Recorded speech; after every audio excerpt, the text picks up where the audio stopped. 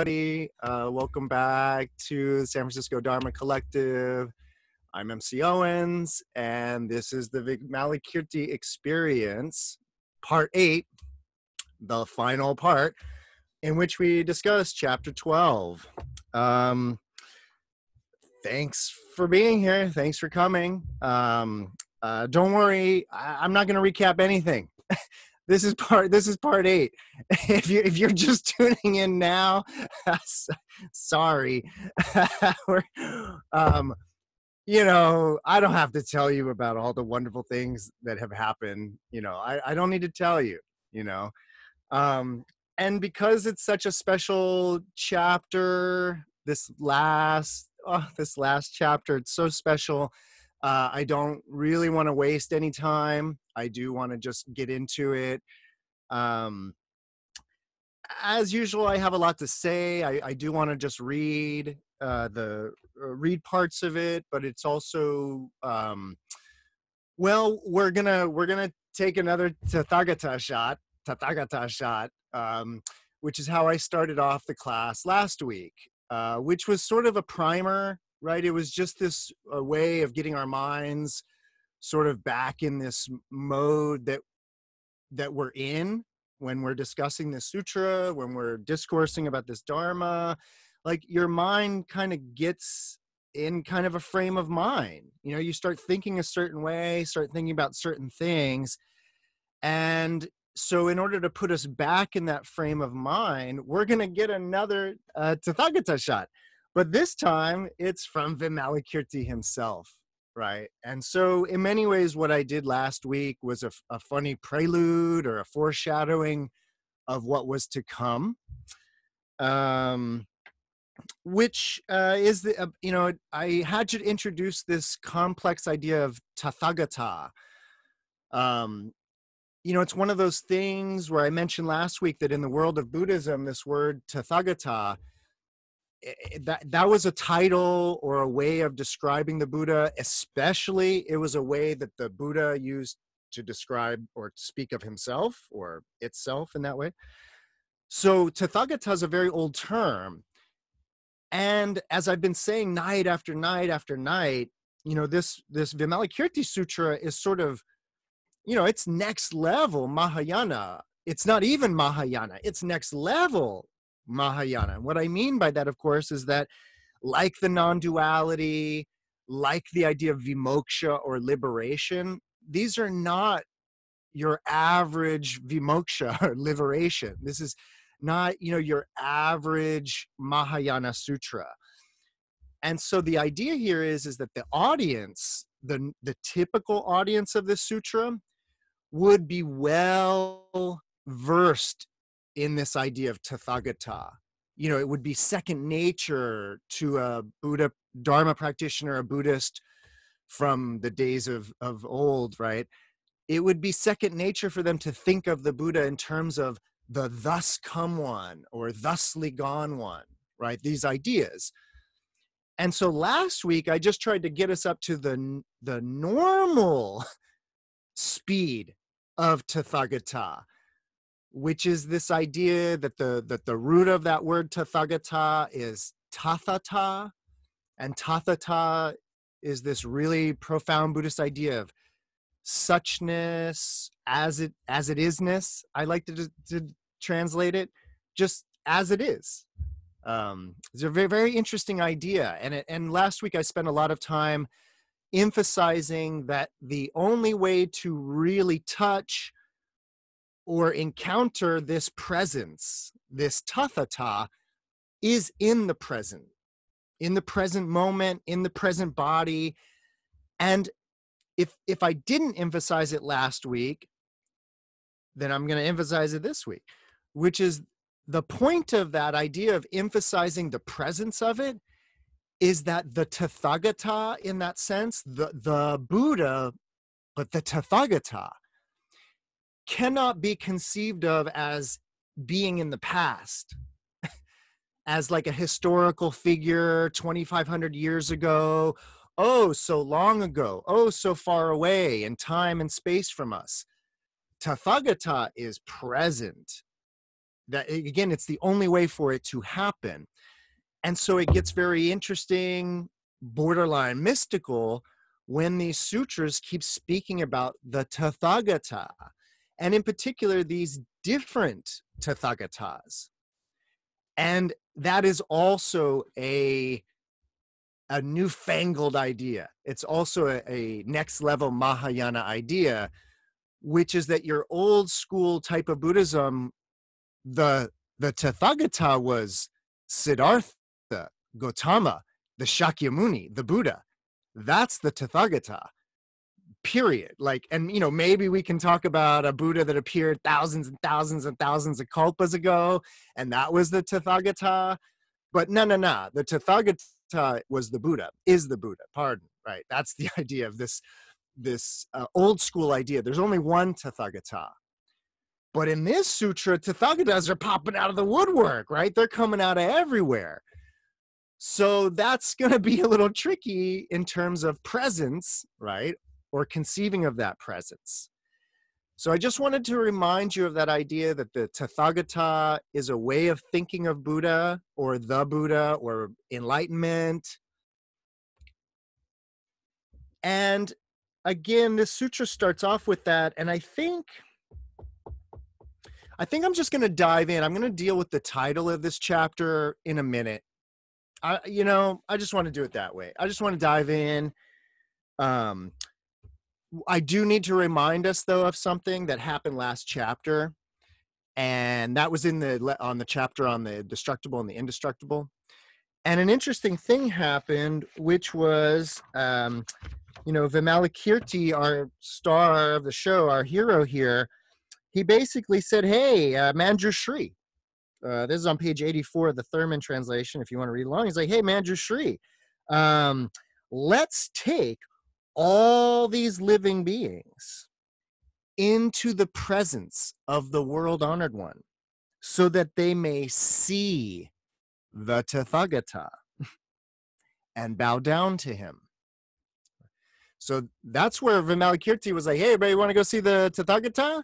Yeah, let's go see the Tathagata. And so he managed to, again, miraculously, you know Vimalakirti, he managed to put everybody and teleport them into the presence of the Buddha. It's important to note that idea from that last chapter where Vimalakirti says, hey, let's go see the Tathagata. Now, of course, if you heard everything I just said about Tathagata as being like presence and thusness and all of that idea, then to see the Tathagata is like, whoa, what's that? Well, indeed, that's how chapter 12, our last chapter, how it starts. Thereupon, the Buddha said to the Lichavi, Vimalakirti, psych. So here, I just realized I typed up a whole version of this because I have something to say. I've been sharing with everybody that I've been reading through these various Chinese translations. I've got all the English translations.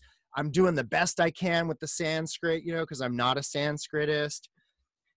But in going through all of these chapters, I have to tell you that among all the English versions, even among all the Chinese ones, this has got to be the trickiest, not chapter, but just this first part that I'm going to read, the first part of this chapter.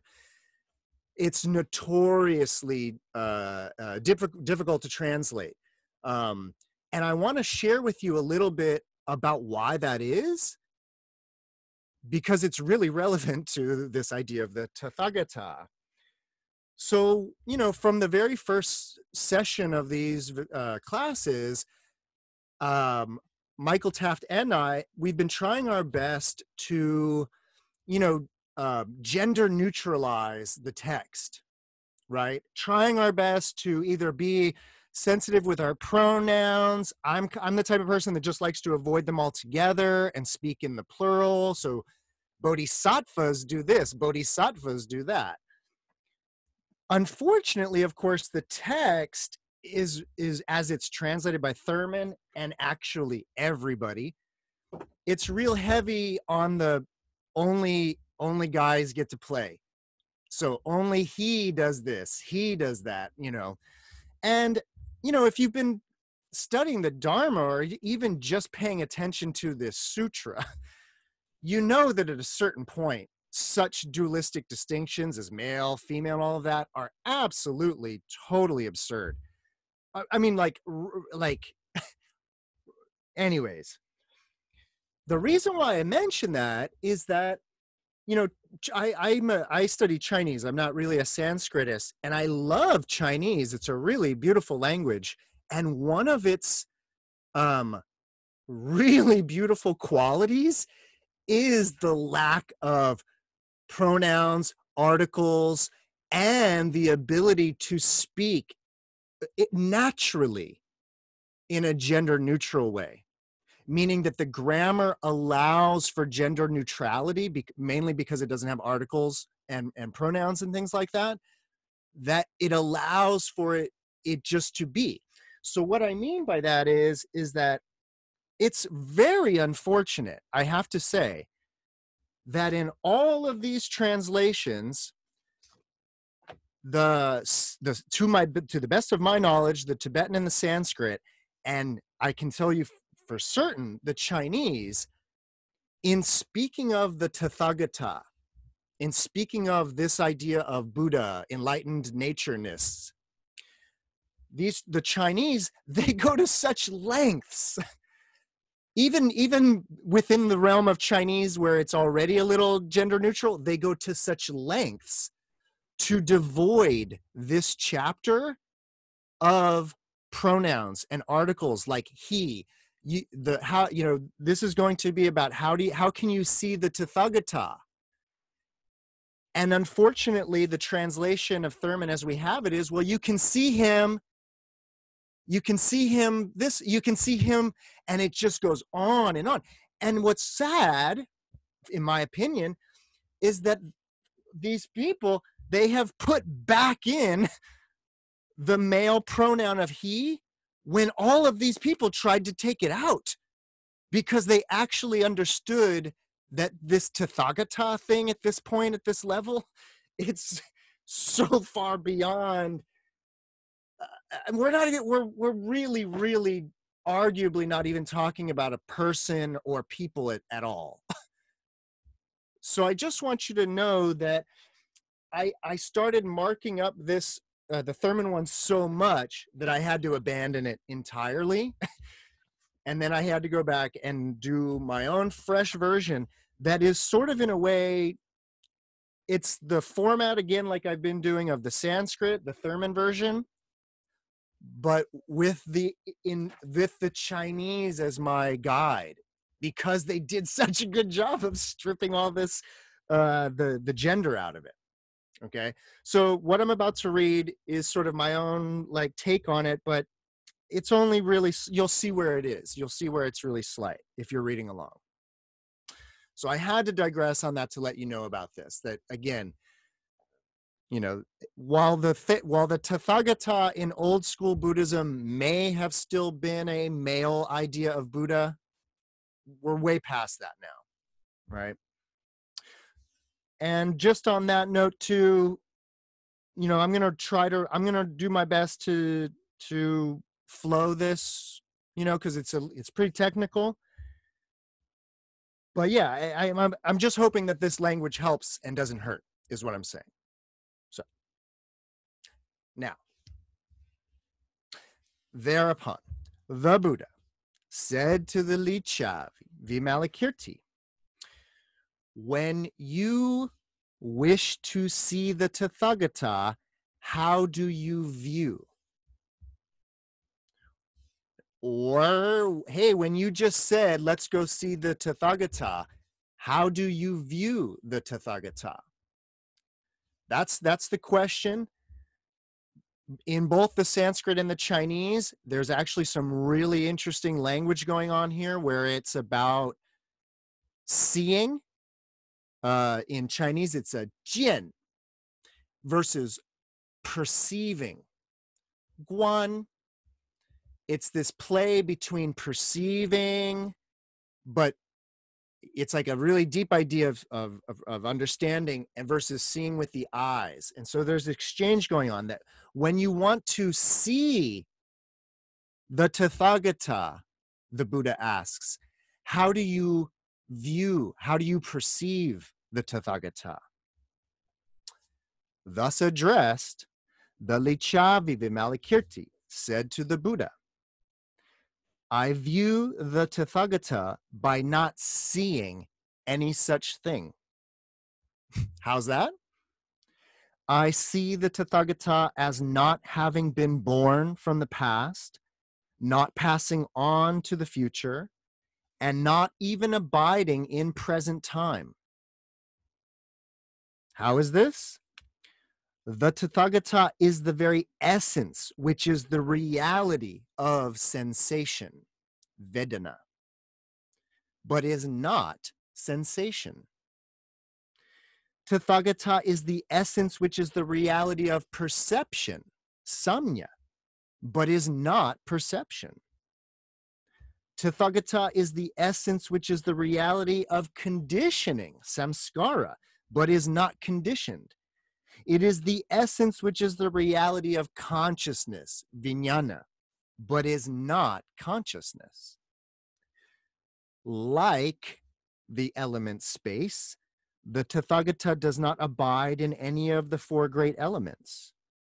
Transcending the scope of the eye, ear, nose, tongue, body, and mind, the Tathagata is not produced in any of the six sense media.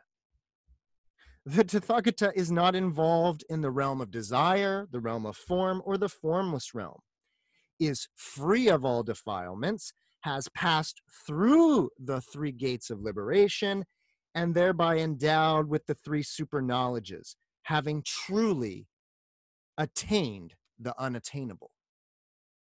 The Tathagata has reached the extreme of detachment in regard to all things, yet is not a limit of reality. The Tathagata abides in the ultimate reality, yet there is no relationship between them. The Tathagata is not produced from causes, nor does it depend on conditions. It is not without any characteristic, nor has any characteristic. It has no single nature, nor any diversity in natures. It is not a conception, not a mental construction, nor is it not a construction. It is neither the other shore, nor is it this shore, nor in between them. It's neither here, nor there, nor anywhere else. Neither this, nor that. It cannot be discovered by consciousness, nor is it inherent in consciousness.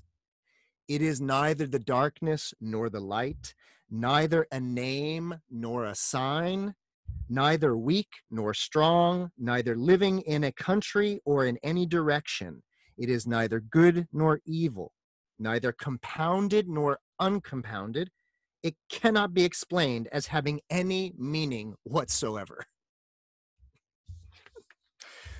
The Tathagata is neither generosity, dana, nor greed, is neither disciplined nor undisciplined, neither tolerant nor hate-filled, neither driven nor lazy, neither concentrated nor distracted, neither wise nor foolish.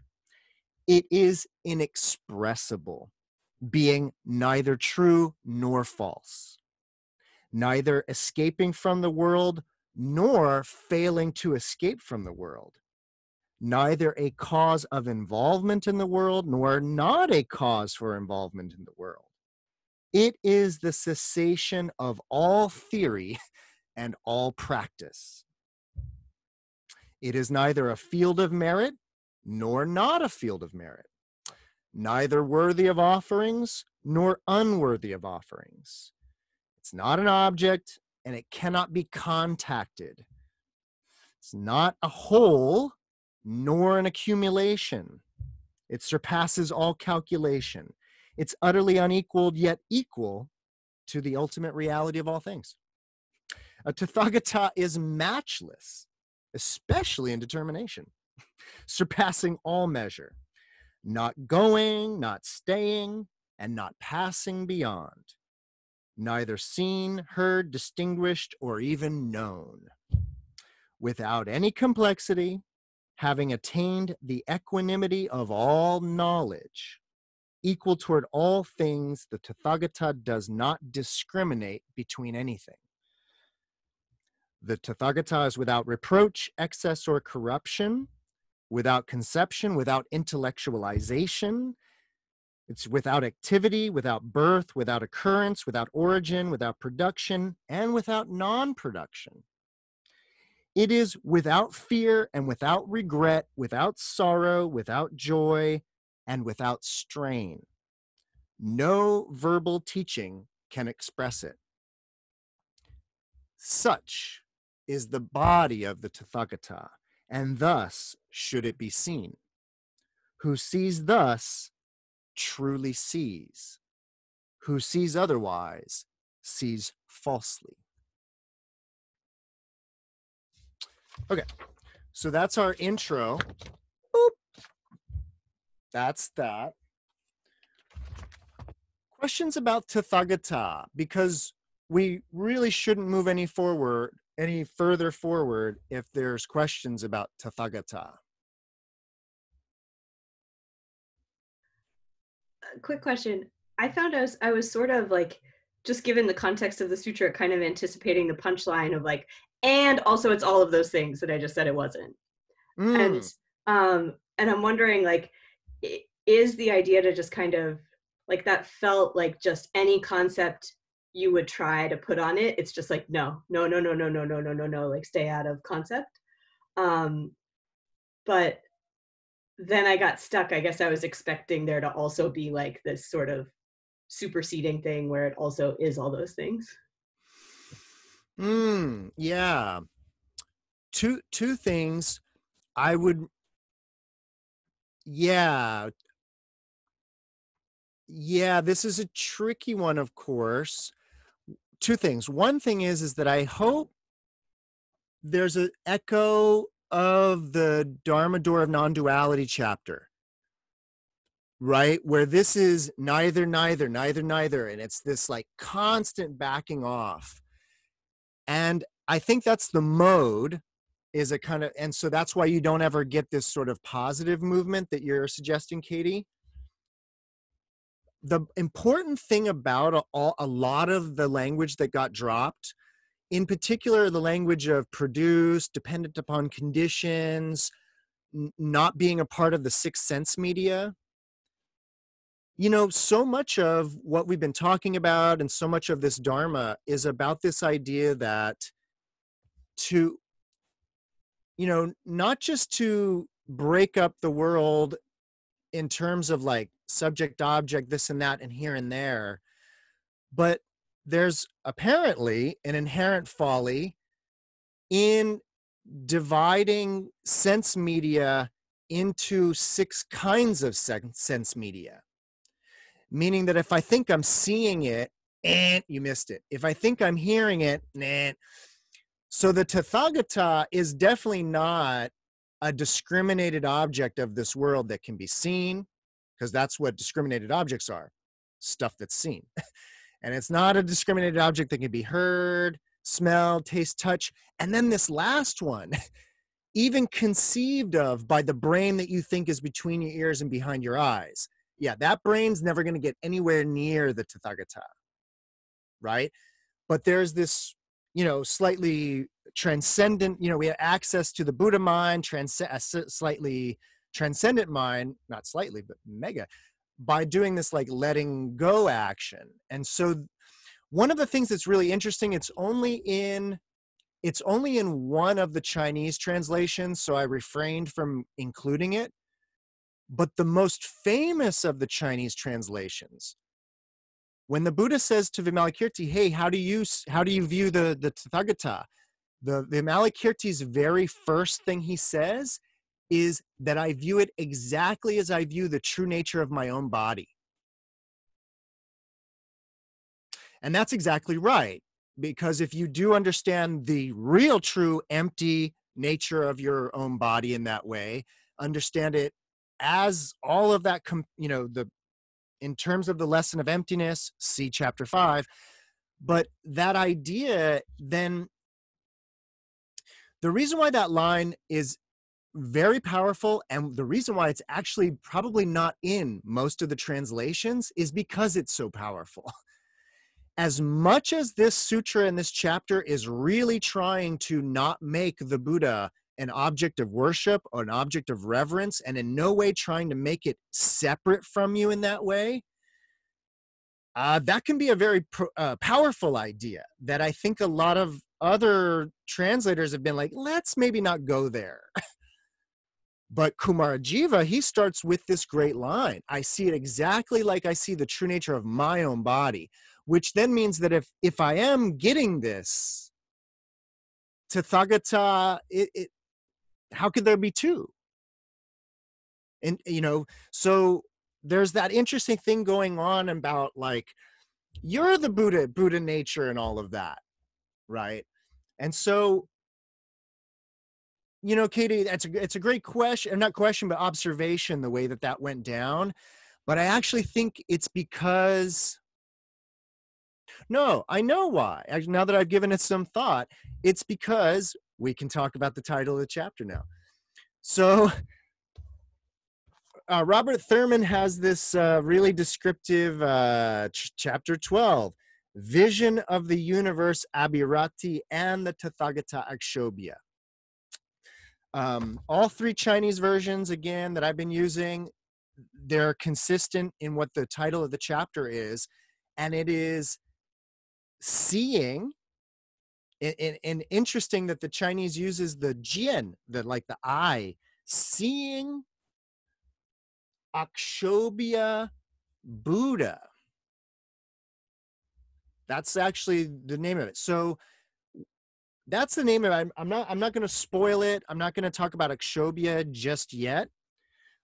But the idea of it, and you got it from this first question or this first thing that I just read, it's this idea of how do you see the Tathagata? Like that's the question, right? And this first thing is like, well, you definitely don't see him with your eyes, your ears, your nose, your tongue. In fact, he's completely unproduced, da da da da da da da da da. And it's this complete negation. Negation, negation, negation, negation, negation. And had the chapter just ended there, I'd be with you, Katie. I'd be with you in terms of like, wait, like, don't just leave me with the Tathagata is not. But then this isn't the end of the chapter. So I think the answer that you would like in that way is coming full circle with the whole chapter. Yeah. So any other questions, comments, ideas, Tathagata? Cool. So on that, I'm jumping back to the printed text, and we're back to Shariputra, right? And the Venerable Shariputra then asked the Buddha, World Honored One, in which Buddha field or Buddha land, Buddha Kshetra, did this Vimalakirti die before being reincarnated in this Buddha land, in this Buddha field? The Buddha said, Shariputra, why don't you ask this good man directly yourself where he died and where he died to be reincarnated here? Then the Venerable Shariputra asked the Lichavi Vimalakirti, Noble One, where did you die to reincarnate here? Vimalakirti declared, is there anything among the things you see, Venerable, that dies or is reborn? Shariputra replied, there is nothing that dies or is reborn. Likewise, Venerable Shariputra, as all things neither die nor are reborn, why do you ask, where did you die to reincarnate here from? Venerable Shariputra, if one were to ask a man or a woman created by a magician where they had died to be reincarnated here from, what do you think he or she would answer? Shariputra replied, a magical creation does not die, nor is it reborn. Vimalakirti replied, Venerable Shariputra, did not the Tathagata declare that all things have the nature of a magical creation? Shariputra replied, yes, that is indeed so.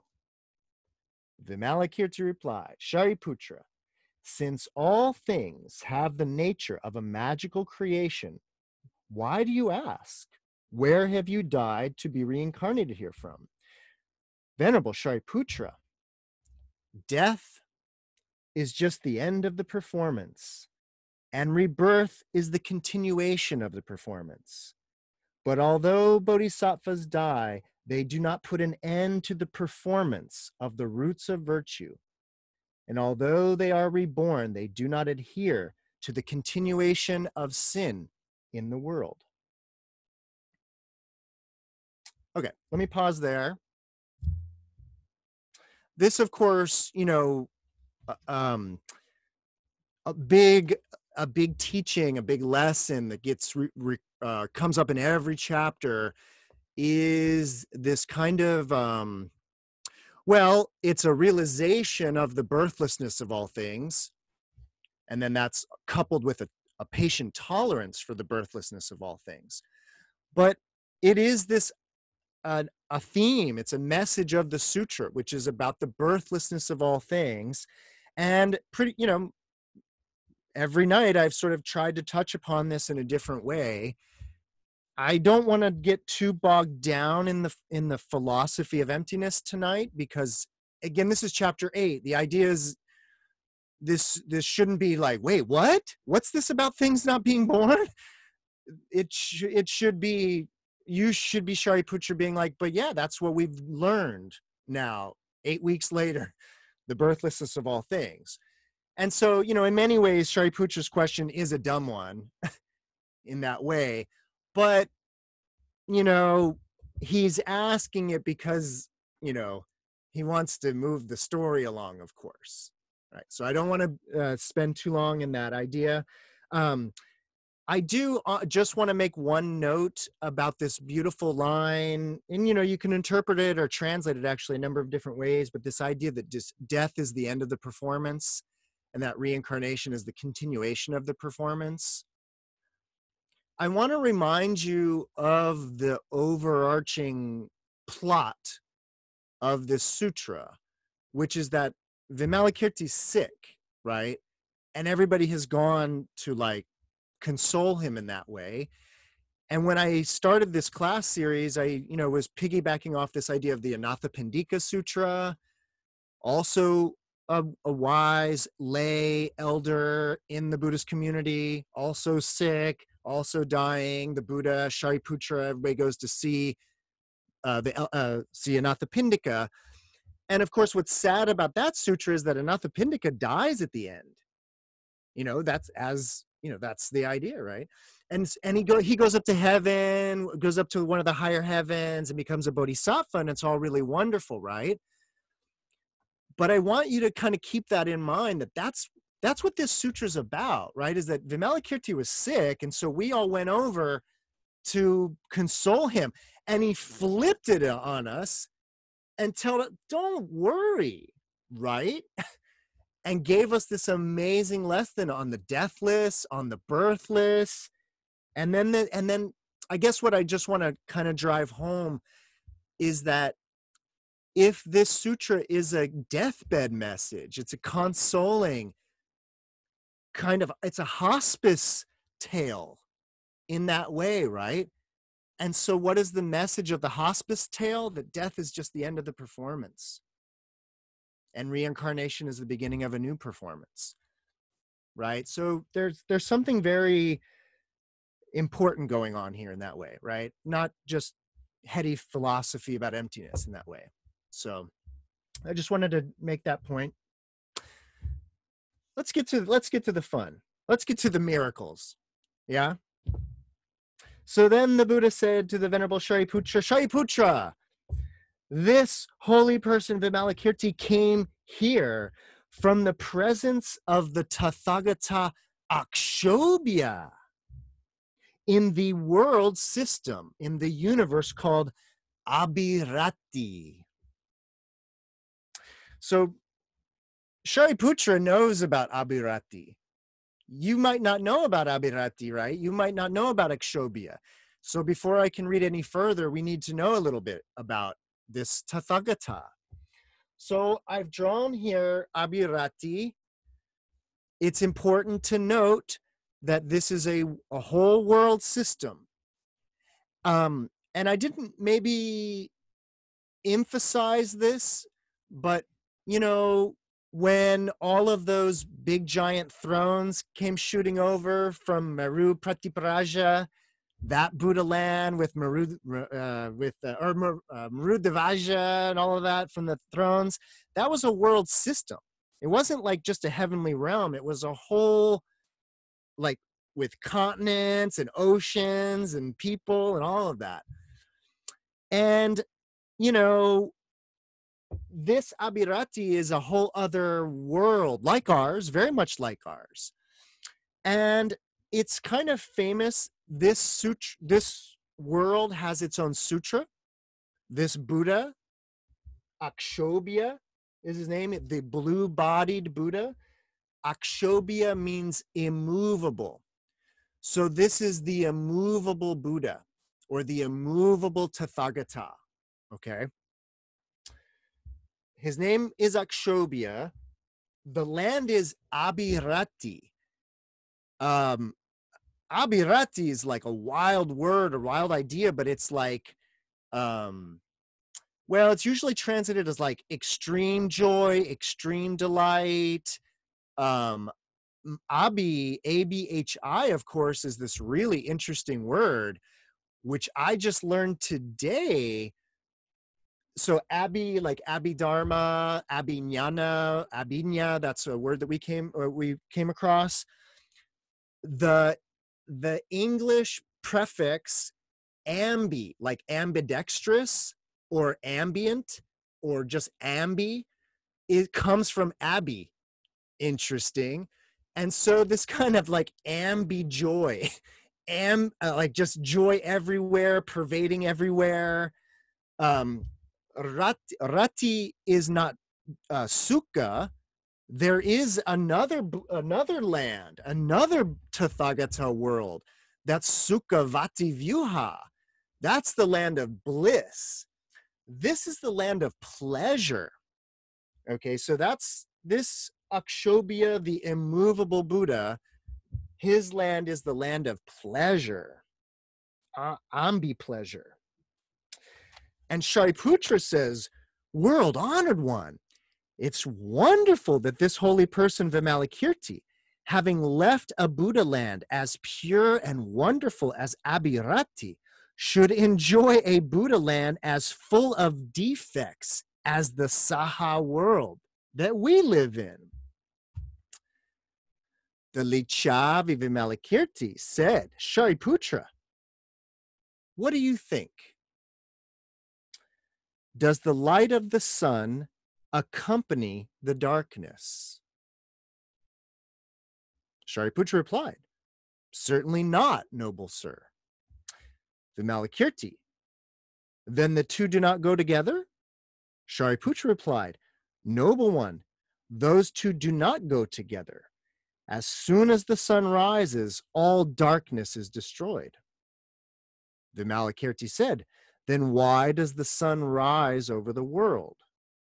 Shariputra, it rises to illuminate the world and to eliminate the darkness. Vimalakirti said, just in the same way, Venerable Shariputra, a bodhisattva reincarnates voluntarily in an impure Buddha land in order to purify the living beings there, in order to make the light of wisdom shine, and in order to clear away the darkness. Since they do not associate with the passions, they dispel the darkness of the passions of all living beings. I'm just going to let that one kind of linger and sink in there. The sun and darkness, light and darkness thing, just you could think about that for a while.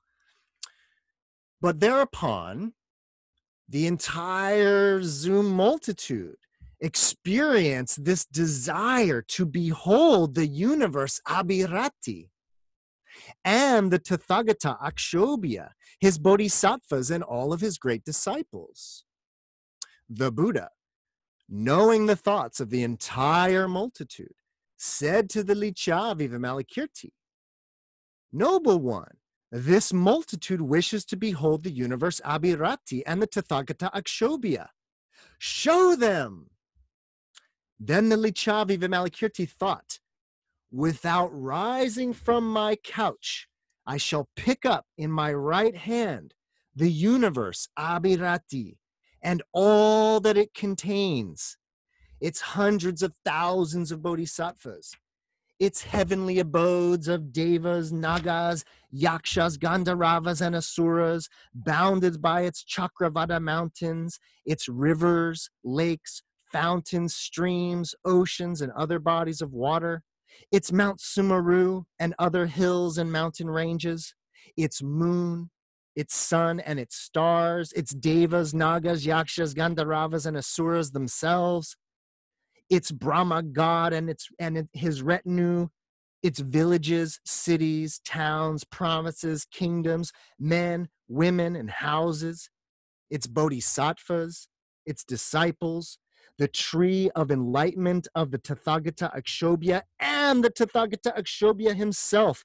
seated in the middle of an assembly as vast as an ocean, teaching the Dharma, and the wonderful lotuses that accomplish the Buddha work among the living beings there, and the 3 jeweled ladders that rise from its earth to the levels of the 33 heavens, on which ladders the gods of that heavens descend to the world to see, honor, and serve the Tathagata Akshobhya, and to hear the Dharma from him, and on which the people of the earth climb up to the 33 levels of heaven to visit those gods.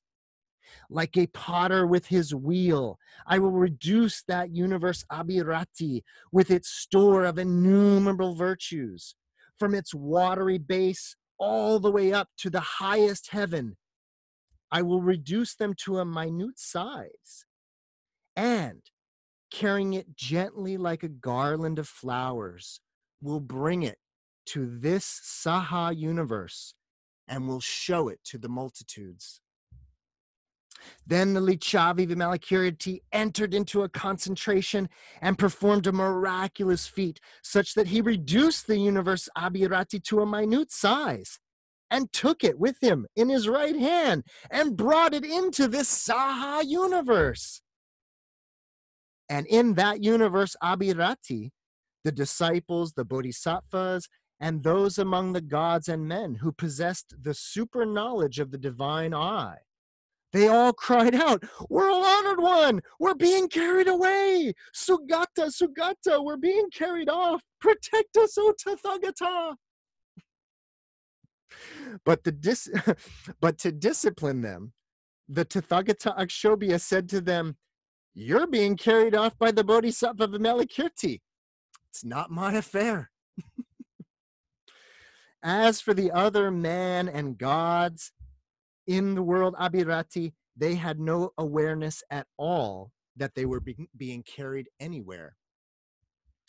And although that universe Abhirati had been brought into the universe Saha, and the Saha universe was not increased or diminished in any way, it was neither compressed nor obstructed, nor was the universe Abhirati reduced internally, and both universes appeared to be the same as they had ever been. Thereupon, the Buddha Shakyamuni asked the multitudes, "Friends, behold the splendors of the universe Abhirati, the Tathagata Akshobhya, the array of his Buddha land, and the splendors of these disciples and bodhisattvas." They replied, "We see them, world honored one. The Buddha said, those bodhisattvas who wish to embrace such a Buddha land should train themselves in all the practices of the bodhisattvas of the Tathagata Akshobhya.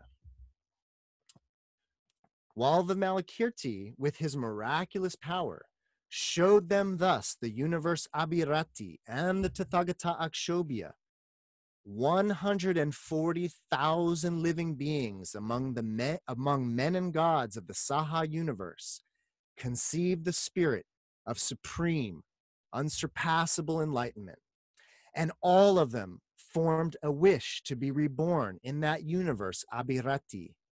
And the Buddha prophesied that in the future all would be reborn in the universe Abhirati. And the Lichavi Vimalakirti, having thus developed all the living beings who could thereby be developed, returned the universe Abhirati exactly to its former place. The Lord then said to the Venerable Shariputra, Shariputra, did you see that universe Abhirati and the Tathagata Akshobhya? Shariputra replied, I saw it, world-honored one. May all living beings come to live in a Buddha land as splendid as that. May all living beings come to have miraculous powers, just like those of the noble Lichavi Vimalakirti. We have gained great benefit from having seen this holy man, such as this. We have gained a great benefit from having heard such a teaching of the Dharma. Hence, there is no need to mention the great benefit for those who, having heard it, having believed it, relied on it, embrace it, remembering it and reading it, penetrating it to its depth, and having found faith in it, who teach it, recite it, and show it to others and apply themselves to the yoga of meditation upon its teaching. Those living beings who understand correctly this teaching of the Dharma will obtain the treasury of the jewels of the Dharma. Those who study correctly this teaching of the Dharma will become the companions of the Tathagata. Those who honor and serve the adepts of this doctrine will be the true protectors of the Dharma. And those who write, teach, and worship this teaching of the Dharma will be visited by the Tathagata in their homes. Those who take pleasure in this teaching of the Dharma will embrace all merits. And those who teach it to others, whether it be no more than a single stanza of just 4 lines, or even a single summary phrase from this teaching of the Dharma, they will be performing a great Dharma offering. And those who devote to this teaching of their Dharma, their tolerance, their zeal, their intelligence, their discernment, their vision, and their aspirations, thereby become subject to the prophecy of future Buddhahood. The end. Friends,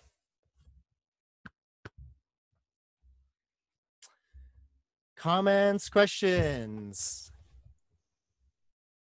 So the Tathagata is like an essence of everything and nothing.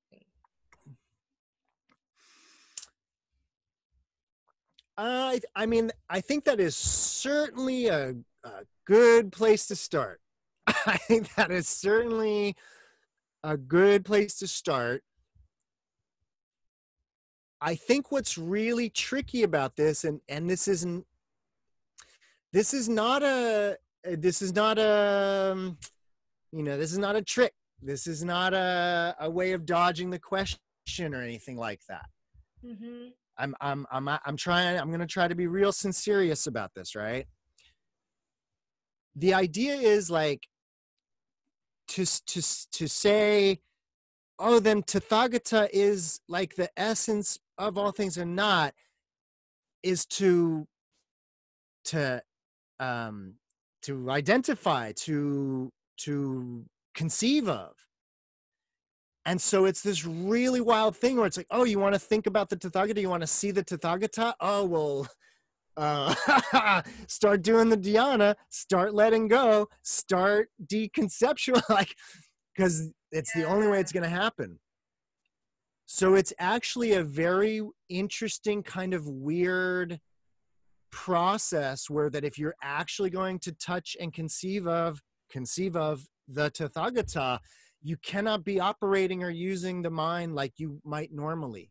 Mm-hmm. And thus the upaya, thus the antics. Yeah.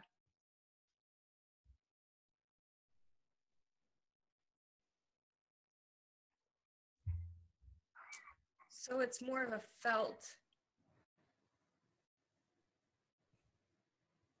Like, yeah. It's hard to put into words what it is. But I think I get it. I think you do too. Any other comments? Well, can you hear me? Yeah, it seems to me that so much of what we've been doing is not this and not this, right? And this sort of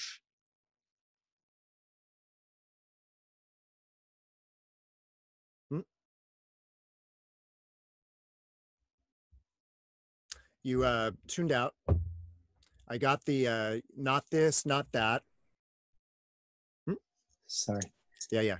So yeah, so much of this has been about, you know, it not this and not this, and this continual exercise of you know, approaching what is inconceivable, right? Expressing, apprehending, experiencing. The words don't get at it, but where it's like this, not going in with quotes, going out of quotes, sort of. Yep. But for both Tania's question and Giancarlo's comment, or both comments, I should say, the really important part about a lot of this, from a practical practice point of view, but also from an actual really deep psychological, philosophical, dharmic point of view. So it's this idea, yes, we were doing a lot of the not, and then not, and all of that. But there's a very important part of all of this, of that notting, right? That it's like, oh, look at all the differentiated people, right? Look at all the little Zoom windows and all the differentiated people that I'm differentiating on the screen, that I'm differentiating from myself, that I'm differentiating from all of that, right? Discrimination, delusion, I'm not getting the emptiness, I'm not getting the dependent originated reality here, right? Everybody following me on that?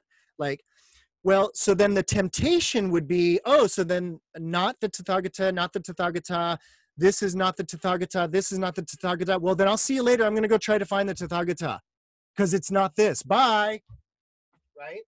And the idea is that there's a very important part of all of this, which it says that it's also not this. You're not the Tathagata. I am not the Tathagata.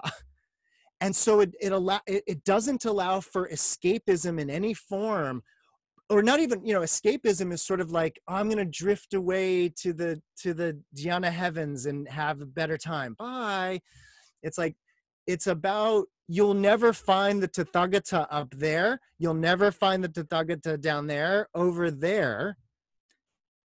And yeah, you'll never find the Tathagata like here either, but you won't not find the Tathagata here either.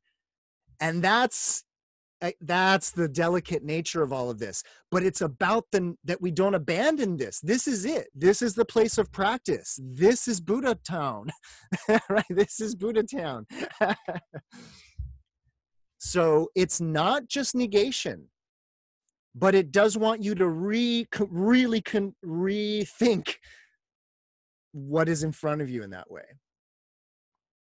Hi, Michael. Connie's here. Hi. Hey, hey, am I wrong? In my understanding, Tathagata is Buddha nature is the nature of mind. Is when Buddha texts talk about the clear mind, right?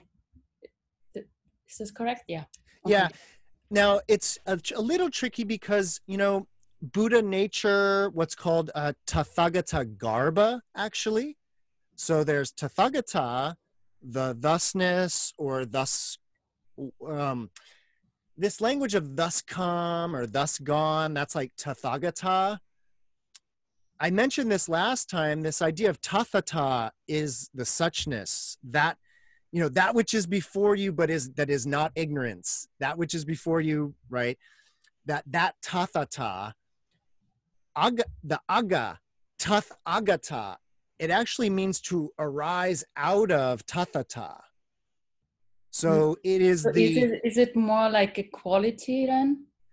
Well, what's really wild about it, though, is that Tathata is this idea of suchness, as it isness, just things like kind of as they are, warning. But the idea is that Tathata is this sort of blanket, this warm blanket of dependently originated reality, right? That's Tathata. Tathagata is very much kind of a being, like a person, you know. So it's a weird thing where it is about you, it is about me, it's about sentient beings, it is about Buddha nature. But the idea is that a Tathagata is a being. You know, I would definitely not want to say a living being in that sense. And then, of course, even being is in really giant scare quotes there in that regard, right? But the so there's Tathata, the warm blanket of dependently originated reality. There's the Tathagata, the one that emerges out of the warm blanket of dependently originated reality. Mm-hmm.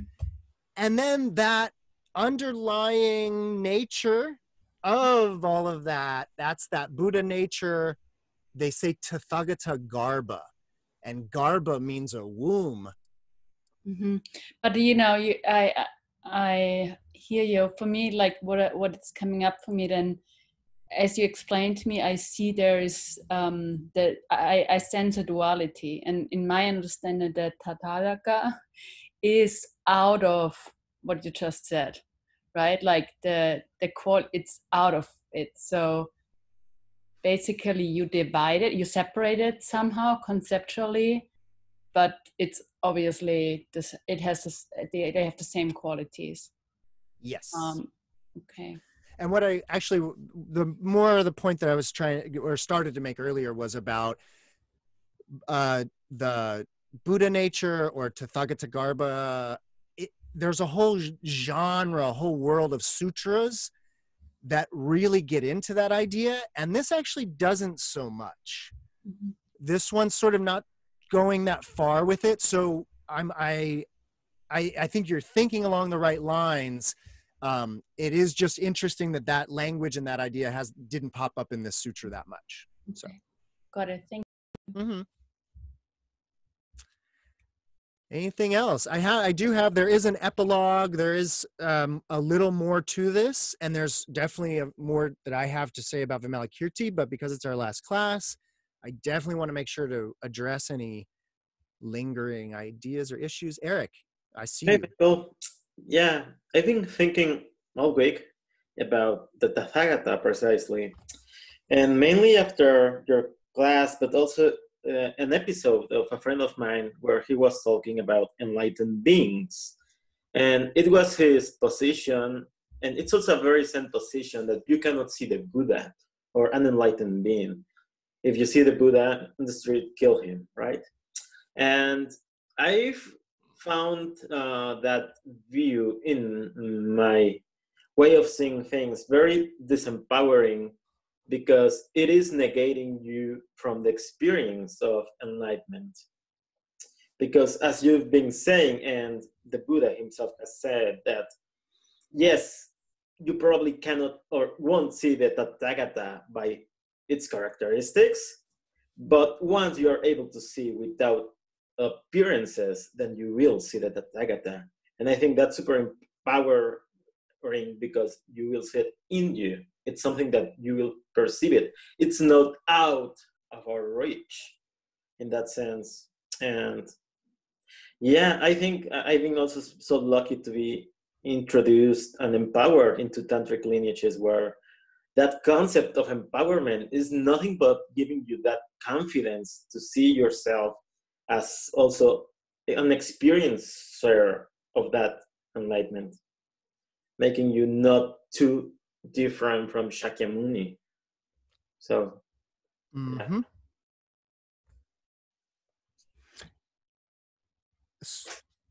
Thanks, Eric. Michael? Yeah, It's no one. I know.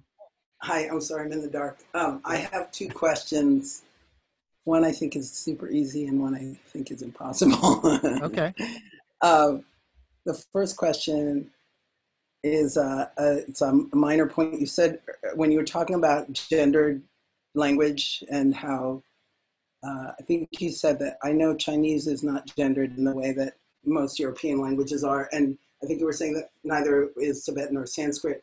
But then you said something that about how the original languages, there's an effort to not gender the Tathagata.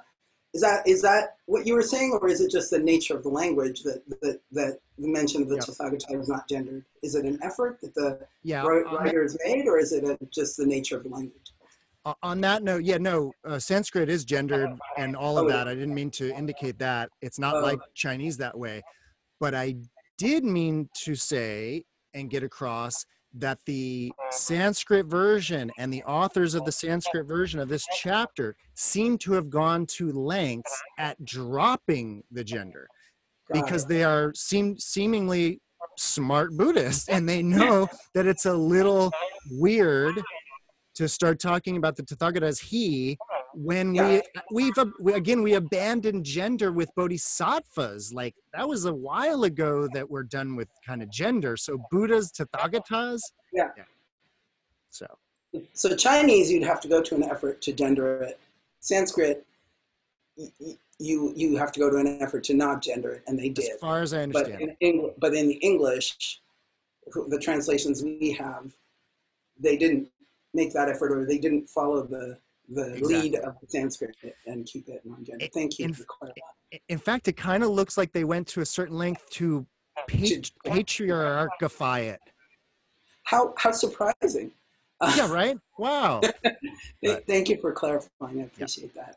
My harder question is, yeah, one of the things that Michael Taft emphasized last week, and you have made very clear, is that bodhisattvas are not concerned with their own enlightenment so much as they are the enlightenment of all beings, or of all beings and non-beings. And so I have a practical question. There was a piece in the today's sutra where you talked about the solace of the end of this life not being the end of life. Yep. And I wonder how we can convey that solace to those who aren't already, not that I'm a bodhisattva, but that's my sort of intention, and not that I have a firm understanding or belief in an afterlife, but I do find solace in the teachings in the Dharma, and I'm in a situation where I'm trying to convey solace to someone who may be near the end of this life and may not understand anything about this. And so my very practical and difficult question is how to be a bodhisattva in this situation and convey these teachings without resorting to, things that this person doesn't believe in or have any conception of. Thank you for any light you can shed on that. Yeah, that's a very, very serious question. And it raises a lot of very interesting ideas about, it even came up at the end of this chapter, right, about this developing a wish to be reborn in abhirati, right? And indeed, this Vimalakirti Sutra is very, as you might have noticed, it's pretty wild. But it's wild for a number of reasons. One of the reasons is it runs the gambit of Buddhist sutra genres. What I mean by that is it's considered like one of the heaviest hitting philosophical sutras out there, especially about the Dharma Doors of non-duality. So on the one hand, it's like considered one of the highest pranya paramita sutras. So this whole genre of sutras that deal with pranya, this transcendent wisdom, there's whole sutras that deal exclusively with that idea. And they go into Aristotelian, levels of logic to try to really hash this stuff out.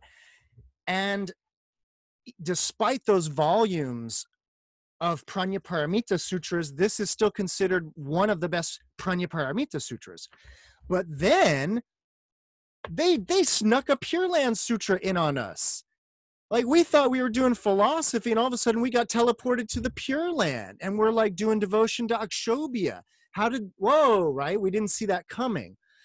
So I did want to, and trust me, Noam, I'm going to try to address your question. I'm actually kind of thinking in the background in that regard. But the idea is that this Pure Land Buddhism that you may have heard about, and even what we just read, it sort of is about this idea of other heavenly abodes, and if you just sort of have an image of Akshobhya, blue-bodied, immovable Buddha, then you could be reborn there when you die. And there's solace in that. And in fact, there's a whole big, chunk of Buddhism in the world that is about hospice, consoling the dying so that they can go to the Pure Land. And there's a way that you have to be really on your upaya game, not to be a philosophical jerk and be like, there's no Buddha land. Why do they think they're going?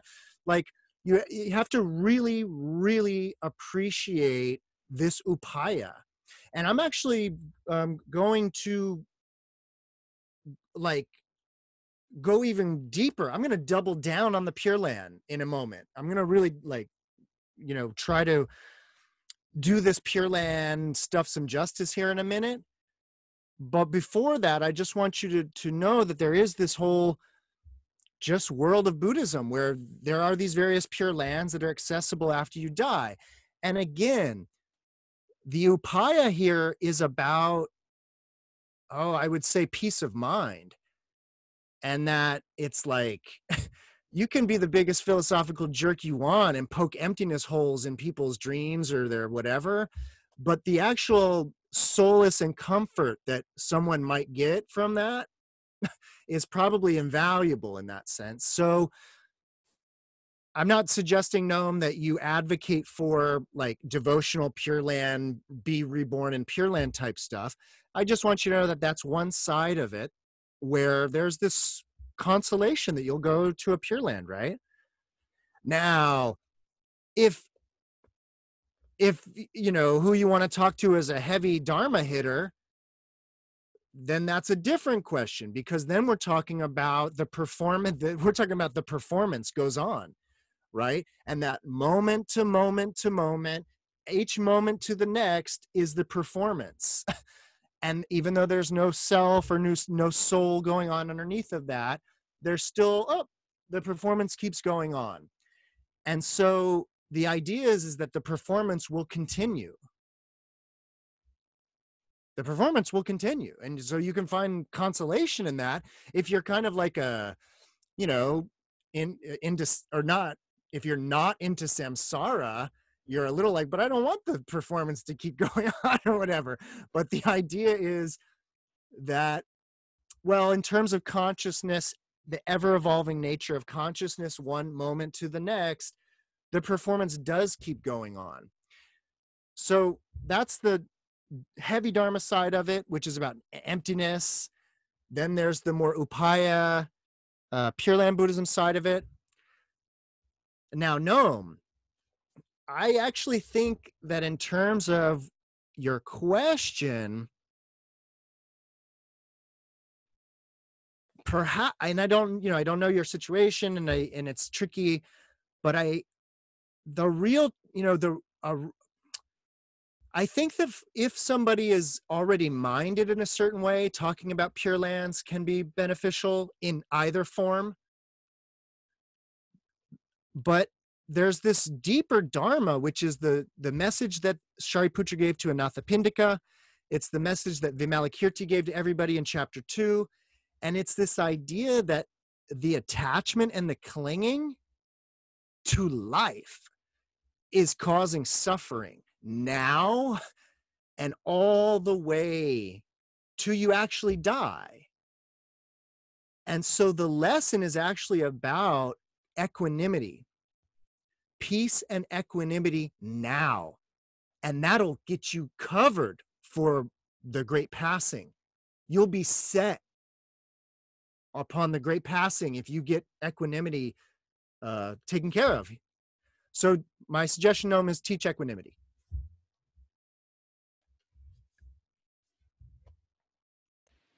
Thank you, Michael.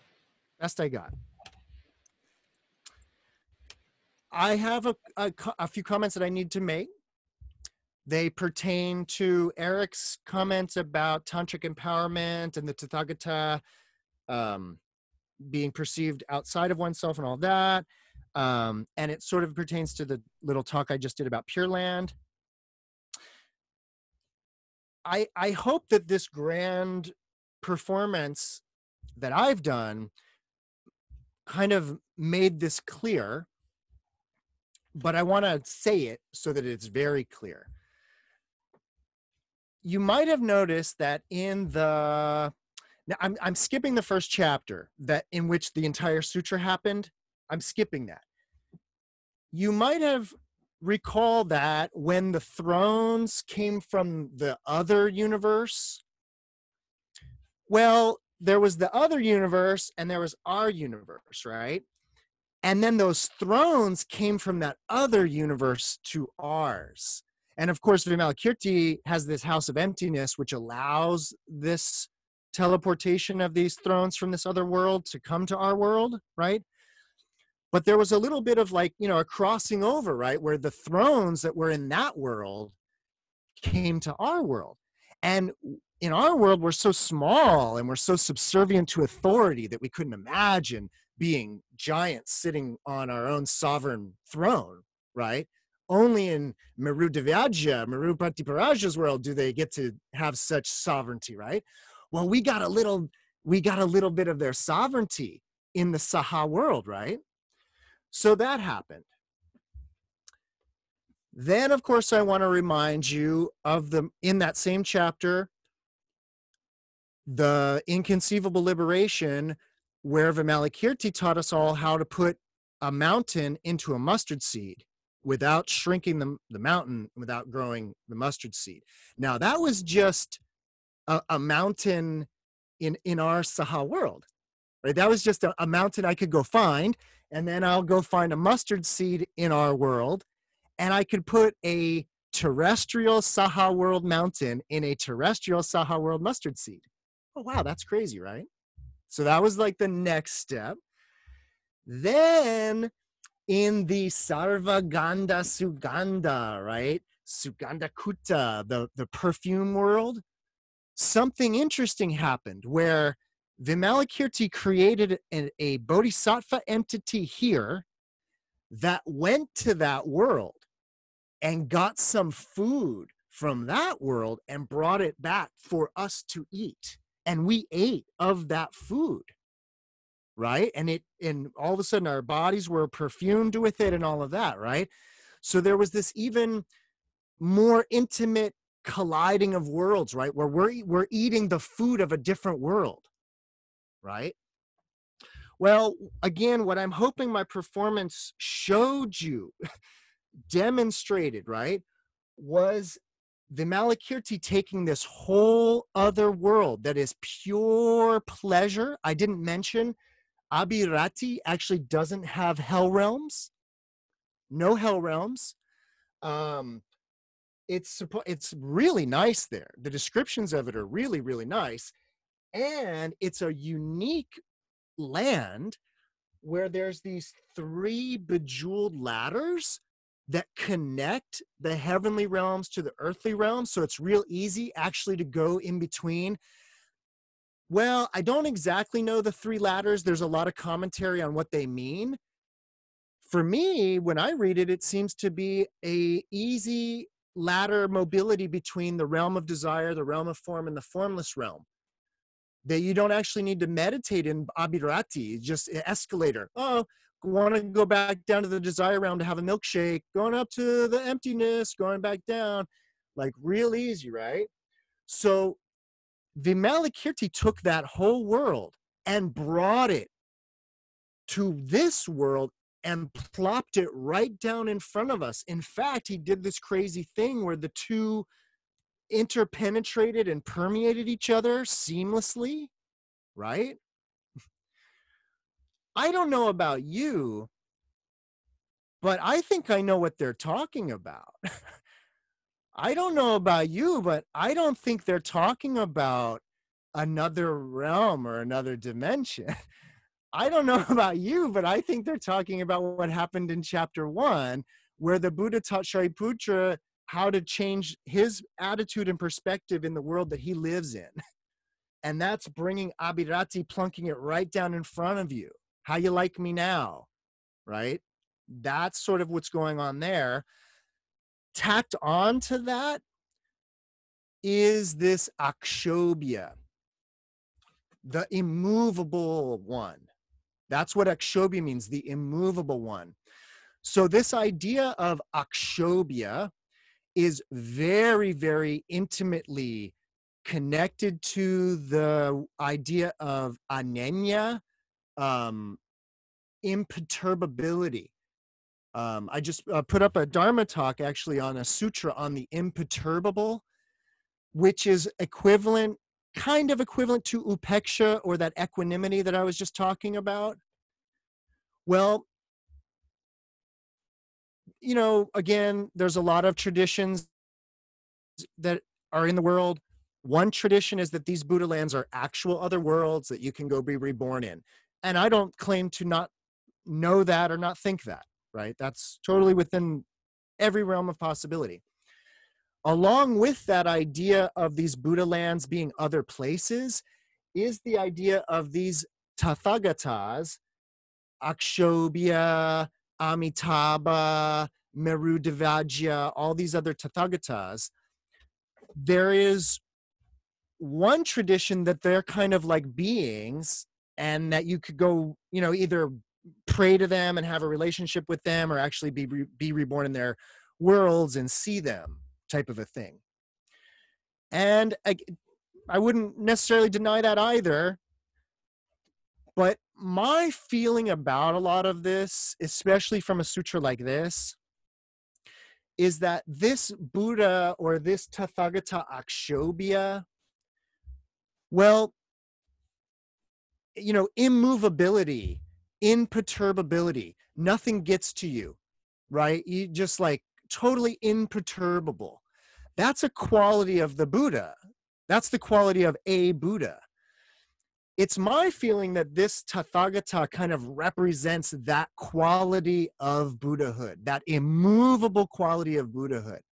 And that if you get yourself in an immovable akshobhya state, you might as well be reborn in abhirati. You might as well be reborn in the land of omni-pleasure, ambi-pleasure, if you're akshobhya. Right? And now, you know, this idea of the Buddha that teaches by smells and all of that, same idea, right? That the subtlety of the Buddha, the subtlety of this Dharma, man, it's like a smell, right? And so I would just suggest that there's a way of thinking of these various Buddhas as being qualities of Buddhahood itself, and then what it would mean, Eric, from a tantric point of view, what would it mean to develop a devotional relationship with immovability? Not with Akshobhya Buddha per se, but with immovability.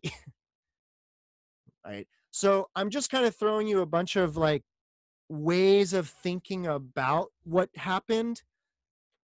But in particular, I really do think that this, I really do think that this sutra is a performance of the Dharma in a very, like I did my best to perform it, and it is a performance, but that through that performance, abhirati comes into the world. And it's the only way it comes into the world is through this performance, right? And I would suggest on that note too, that the language at the end, the one who reads, recites, copies out, all of that language, it's about the idea that the only place that these things exist, I didn't want to mention this any other night, but I'll mention it tonight. This is the never-ending Dharma. This is like the never-ending story, right? Bastian, believe in the Dharma, right? Don't let the Dharma die, right?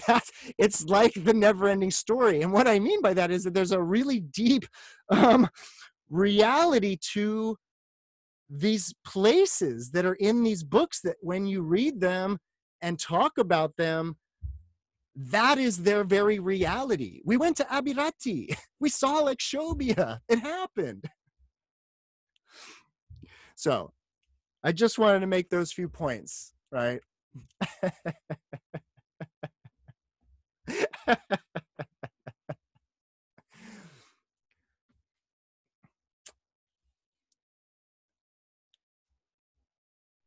I have just two more things real quick. It'll just take a second. I need everyone to know that all versions of the Vimalakirti Sutra, they have effectively a 13th chapter. 12 mysterious 13th. I've seen that formula before, right? But this idea of the last chapter, it's a very important part of Dharma, of Buddhism, especially of sutra recitation. I would really like to transfer any and all merit that's been generated from this. I would genuinely like to transfer to all sentient beings for the benefit of all sentient beings, truly, genuinely, and that is a must. That's part of how this works, is that dedication of any goodness or merit that came out of this, right? So that is part of this last chapter. It's the dedication of the merit, it's the transferring of the merit and all of that. But it ends in a very funny way.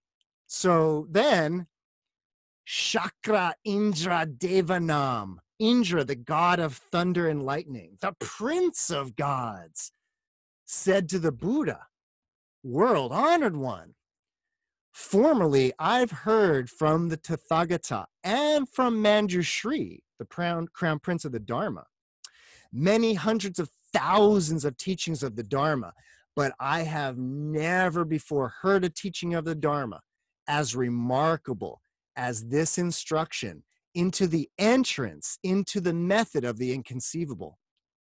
All right. At these words, the Buddha said to Shakra, prince of gods, excellent, excellent prince of gods. The Tathagata rejoices in your good words and praise of this sutra, right? So then the Buddha says, yeah, you're right. This is a really good sutra. In fact, let's suppose, prince of gods, that this whole billion-fold world system were as full of Tathagatas as it is covered with groves of sugar cane, rose bushes, and bamboo thickets, with herbs and flowers, right? And let's say a world of Tathagatas, of that many, right? That there was a noble person, son or daughter, that honored them all, revered them all, respected and adored them all, offering them all sorts of comforts and offerings for an eon, for more than an eon. And let's just suppose that all of these Tathagatas enter into their ultimate final liberation and nirvana, and that son or daughter, right, honors each of the Tathagatas, each of them, by enshrining their preserved bodies in a memorial stupa mound, and makes of precious stones, each as large as a world, right, rising as high as the world of Brahma. And this person adorned all of those stupas with parasols, banners, standards, and lamps. And let's suppose finally that having erected all of these stupas for all of those Tathagatas, that person were to devote an eon or even more to offering all of those stupas flowers and perfumes and banners and standards while playing drums and playing music. All of that being done, what do you think, Shakra, Prince of Gods? Would that noble son or daughter receive much merit as a consequence of all that activity? Shakra, the Prince of Gods, replied, so much merit, world-honored one. Many, many merits. Oh, Sugata, were one to spend hundreds of thousands of millions of eons, it would be impossible to measure the limit of the mass of merits that noble son or daughter would thereby gather from all that activity. Well, the Buddha said, have faith, Prince of Gods, and understand this. Whoever accepts this exposition of the Dharma, called instruction in the inconceivable liberation, who recites it and understands it deeply, he or she will gather merits even greater than those of those who performed all those acts. How could that be? Because, Prince of Gods, the enlightenment of the Buddhas arises from the Dharma, and one honors them by the worship of the Dharma, not by the worship of material things or by material worship. Thus it is taught, Prince of Gods, and thus you should understand it. Okay, so that's a lot of merit. We just okay, I'm transferring all the merit that we got just from that.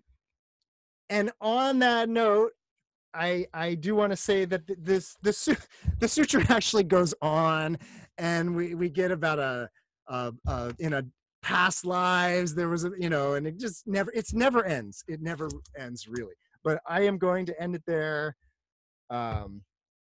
That's all I got, folks. Ba-da-da-da.